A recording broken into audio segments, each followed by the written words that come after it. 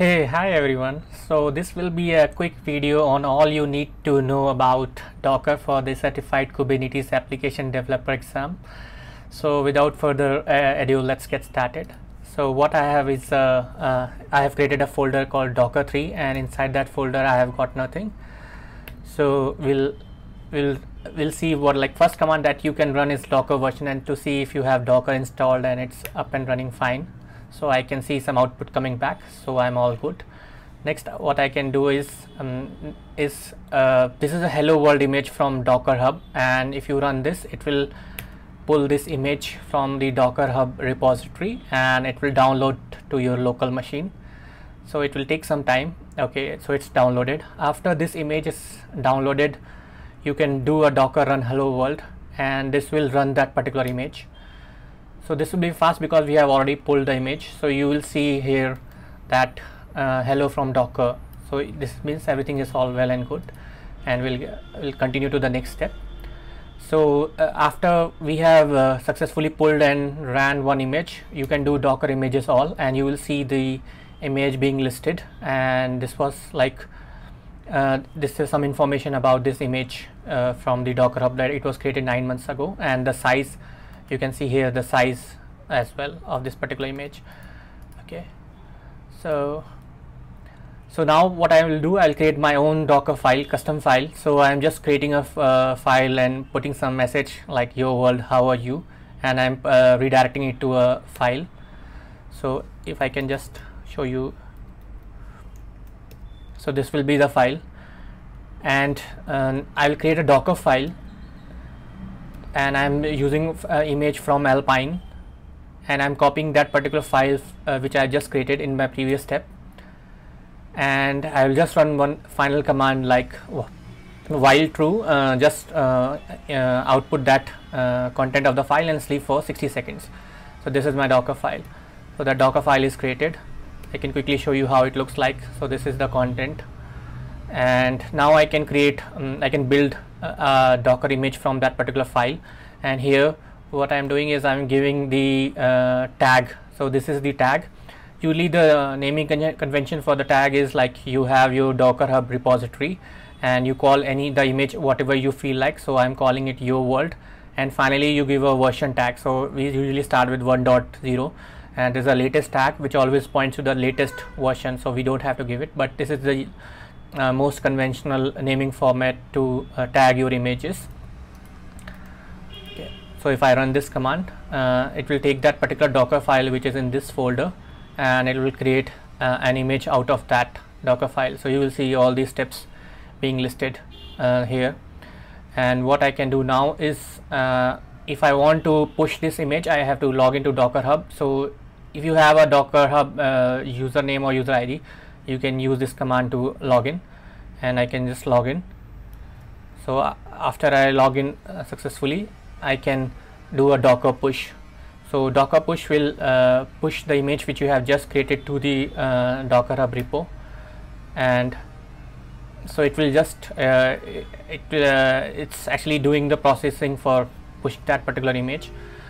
So once I do that, I can quickly show you how it looks like. So I can just open the hub.docker.com and go to that URL. So if I come to that particular URL, you will see that I have just pushed my image few seconds back. So this is all well and good, and now I can go back to the terminal. Next, I can just do again Docker images all, and you will see two images. One was hello world, which we have pulled earlier, and second one which I just created some time back. And now I can run my image. So this is after building, I can run that particular image. So you will see the last command was like it will print out a message and sleep for 60 seconds, and again it will keep repeating that particular message. So I will run, I will let it run. I will not do Control C here. I will go to the another terminal tab and run the next set of commands. So I am again in the Docker3 folder, and these are the files that we have created till now, Docker file and your world. And now I can do this is the command to list all the processes which are running or not running as well. So there are two processes that were spawned, and one of them is still running, which is my image.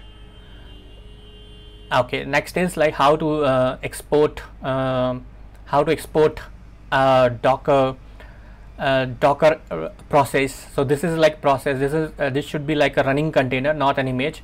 So the command will be something of this sort. You will have to give docker export -o for the output, and then a tar file.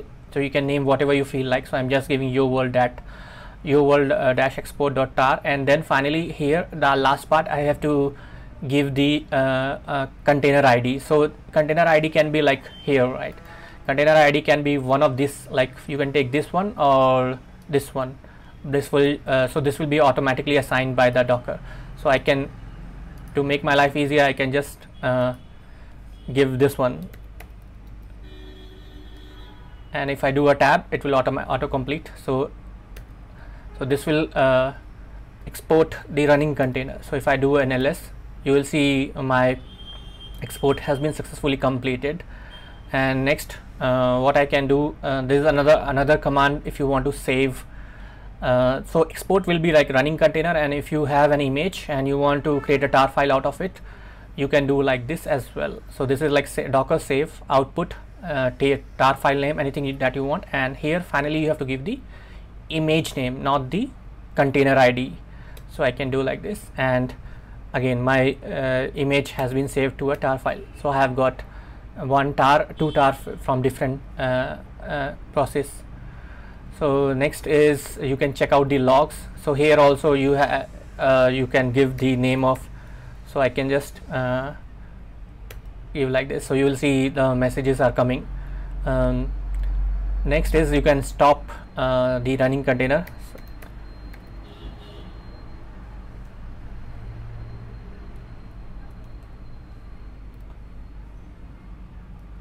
So I can stop the running container.